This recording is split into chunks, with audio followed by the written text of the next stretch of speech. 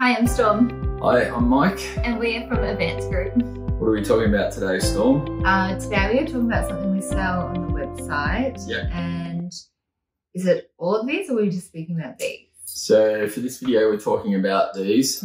So these have a few different names, a post bracket, a TD1, or the code is BRAC-1AH on our website. Now, normally you would use at least two per sign. And so we've got the pole here to demonstrate them. I have had a lot of customers even calling this an egg ring bracket. It's kind of like an egg ring. Oh, if you lose your but ring. It's got this tie here, so if people don't know what to call it, if you only remember it as the egg ring bracket, most of our staff would probably know what you're talking about. In fact, you could probably type egg ring bracket on our website and it would probably come up. So yeah, the purpose of this is for industrial type road signs, traffic signs, and we sell them by the bucket loads because people who are installing road signs, traffic signs would use these every day. They're probably, in my opinion, the best way to mount a sign onto a post. That's a post like this. This is a 60mm outside diameter pipe. This is just an offcut for this demonstrational video. Whenever you're talking about road signs, the posts for road signs, just be aware that some people would call this a 50mm nominal bore. Nominal bore meaning the inside diameter of the pipe.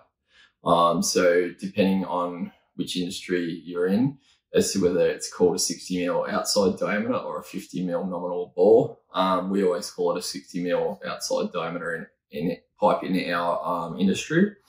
We sell all different lengths of the posts, but this video is more about the bracket.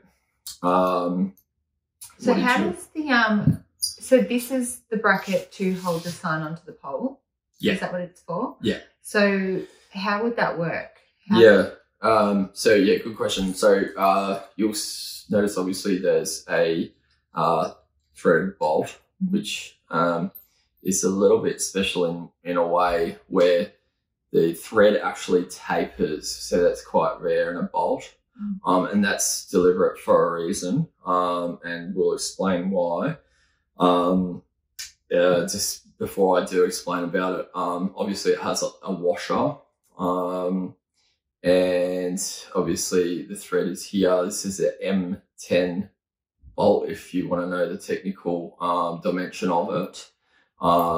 We would call this a hex bolt because it's got the hexagonal shape to the head for, using a ratchet socket set or something.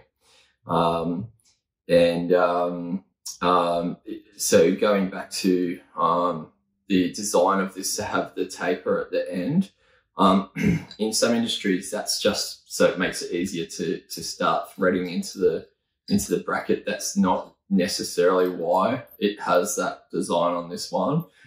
It's kind of more because the way that these have been designed is when you put the bracket over the pipe and then you do this up, the length of the thread on this bolt is very precise, so that once you put a normal road sign or traffic sign, if you've got a hole in the traffic sign, once you tension this bolt, it will make a very slight small indentation into the pipe, not enough to notice from a distance if you remove this.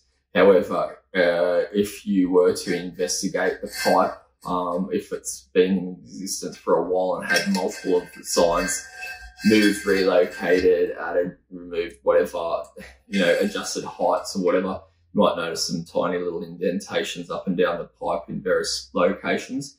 And that's just from this bolt being tensioned. The perfect tension will be when it pretty much stops if you're doing it by hand. And that will mean it's tight on the sign so the sign won't flop and flap around in the wind and make a noise. And also the indentation will just be that perfect amount so that you're not over tensioning and snapping the head off the bolt head. Yeah, it can't move once it's tight.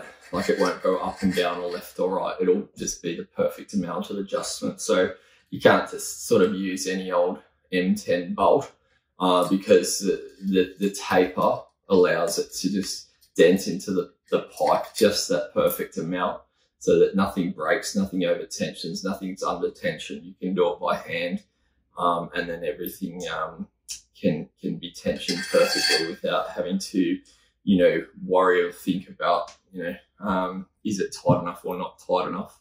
You know, sometimes that it's not tight enough just because the sign might still flap around on the bracket part here.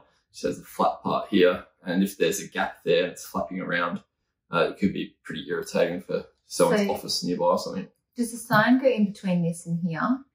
Yeah, so normally we would have a hole in the middle of the top of the sign, yep, and a hole in the middle of the bottom of the sign, sort of centered.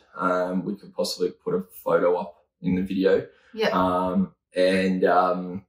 So by having those holes in the signs allows you to adjust this bracket anywhere that you want that's appropriate on the sign, on the pole at the right height above the ground. Mm-hmm. And then it's a little bit awkward if you're doing it by yourself, especially if you're on a ladder, but you would put the bolt through the hole in the sign, mm-hmm. One at the top and one at the bottom. If the sign's significantly bigger, you could put a third bracket just so that it's well supported and doesn't have any sort of you know, banana bends in the sign or something like that, which can happen. Yeah. Yeah.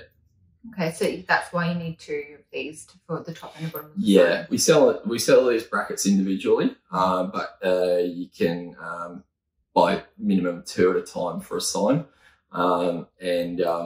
If you wanted to buy bulk, you're going to always get a discount as well. A lot of the traffic and road signs, these are an optional extra. However, if they're not seen there as an optional extra, you can actually just search for them in the listings, and you know, the bulk discounts apply for, you know, different price tiers. So, you know, maybe 5, 10, 30, 50, 100, then the price can come down significantly. Yep.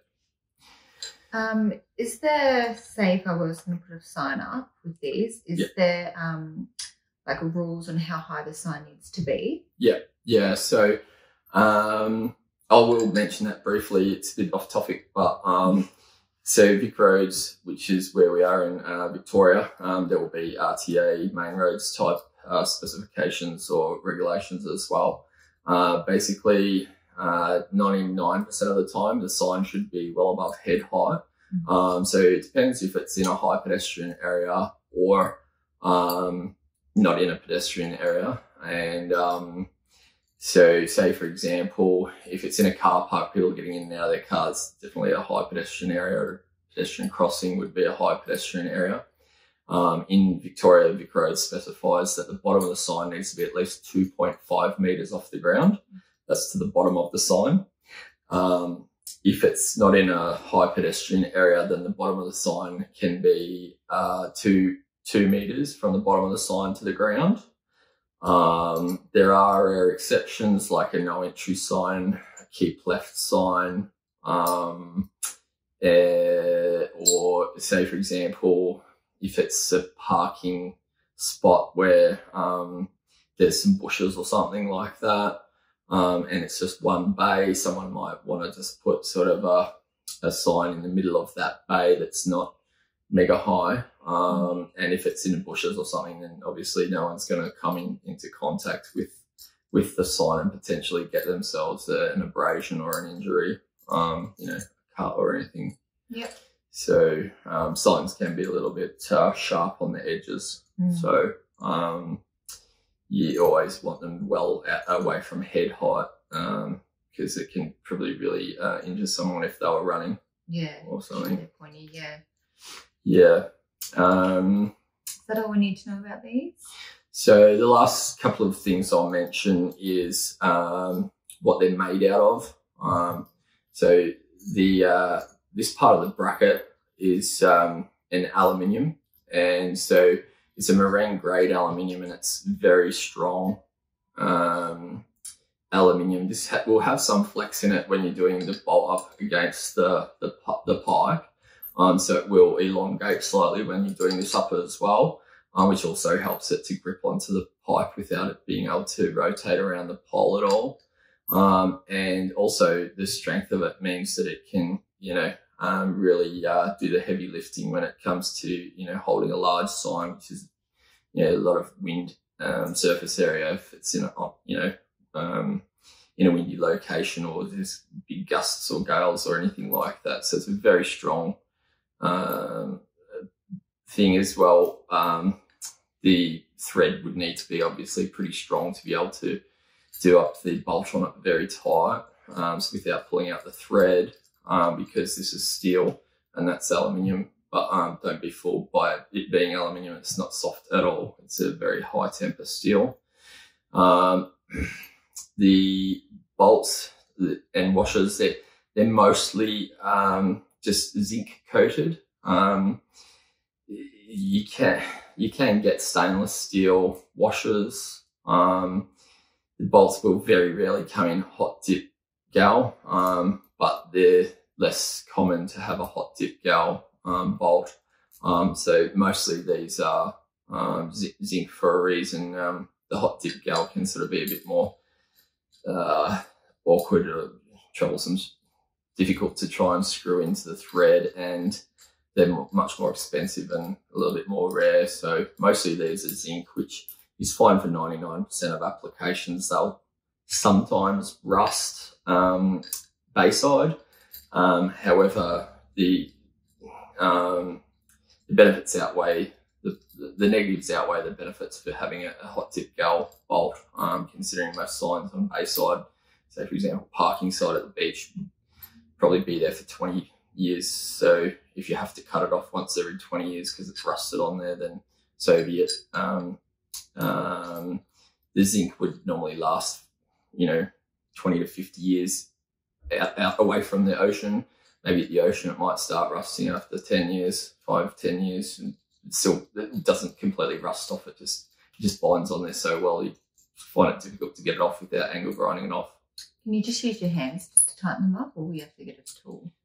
You just start it with your fingers and your hands, and you tension it with a socket set or an impact wrench, or if you have an attachment to your drill or something, you can use those. But generally, just use a socket set. Yep. Okay. Yep. So that's about it. If you want to buy this, you can buy it from www.advancedgroup.com.au. And if you like this video, if you want to see more videos like this, please like and subscribe. And thanks for watching. Thank you. Bye.